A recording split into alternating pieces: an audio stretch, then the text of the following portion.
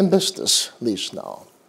The Ministry of Power says there is no plan to sell the transmission company of Nigeria, T.C.N.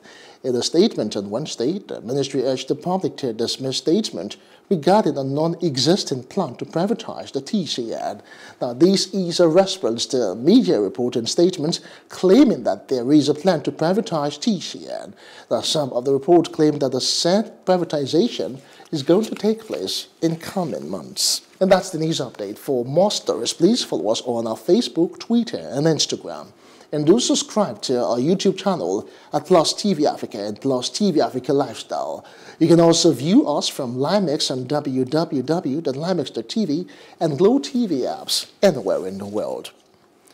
I am Justin Kadonye. Many thanks for watching. We urge you to join us again at 9:30 for our flagship bulletin. Good evening.